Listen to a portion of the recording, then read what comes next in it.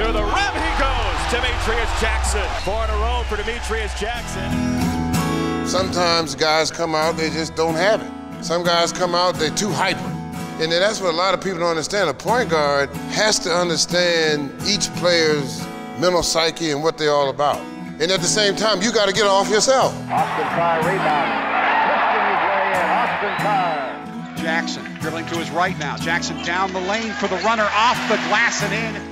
Analytics has become such a huge part of sport now. Do you pay attention to where you make the most shots from and work on areas that you don't shoot well from? Do you do that? Yeah, I do that. And also the coaches recognize that and they help me with that too. I knew what my weaknesses were and what my strengths were, but I really had no idea.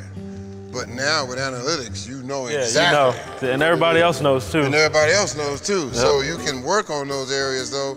Get in the gym, place like this at night, you know, nobody in here, just get in here and just work. You do your thing, go home, do your study, and go to bed. And that would be my life, you know. But it's the only problem with analytics to me is that it still has, you still got to come out here and play. Yeah. You know?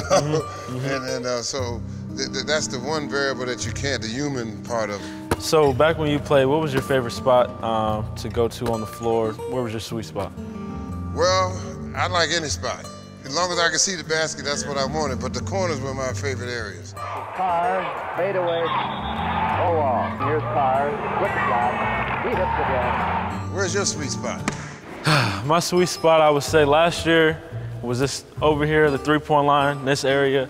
We had a couple plays where I'm coming off the pin downs like you talked about. And so I would come right here and just shoot it as soon as I caught it, whether I was open or not. You know, I was always shooting that shot.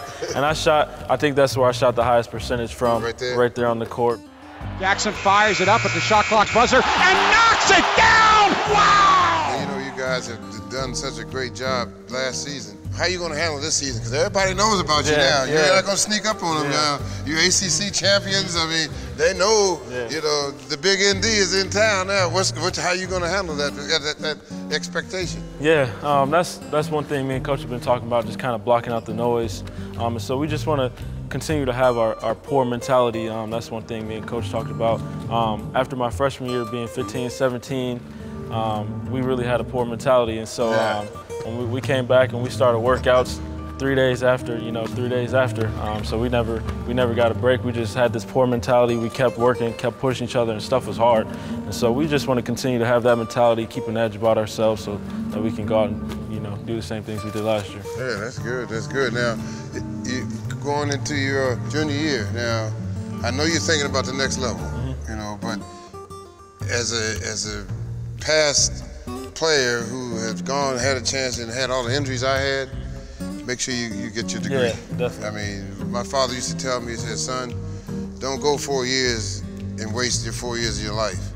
You know, when you come away from Notre Dame, you have a degree. Yeah. You know, have something to show for it. So, and that would be my best advice, because as talented as you are, and which I found out the hard way, anything can happen. One false move and boom, it's over.